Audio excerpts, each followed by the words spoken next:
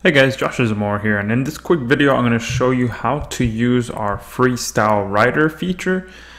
This is pretty much going to allow you to get content created without having to input a starting prompt. So it's going to simplify the process and literally make it so that you just pick and choose your niche and hit start. So I'm going to come here, select Freestyle, select the niche that I want, select the sub niche that I want. So we'll do arthritis. If you have these options available, then you can go ahead and choose those.